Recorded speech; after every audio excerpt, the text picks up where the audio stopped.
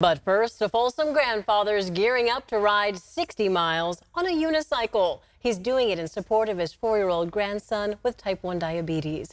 Doug Lee is 60 years old. He's determined to ride his age in miles on a unicycle to fundraise for Breakthrough T1D. It's a nonprofit specializing in type 1 diabetes research.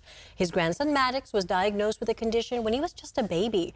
Lee says he was inspired by a friend who's also a unicyclist who tries to ride his age every year.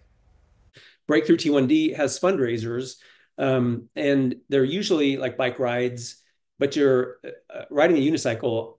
My speed is faster than a runner, but slower than someone on 2 wheels. And so I can't join typical fundraising groups. Yeah, admirable work. You can learn more about Doug's fundraiser on our website, abc10.com. Way to go, Doug. Looking good for 60. Yeah,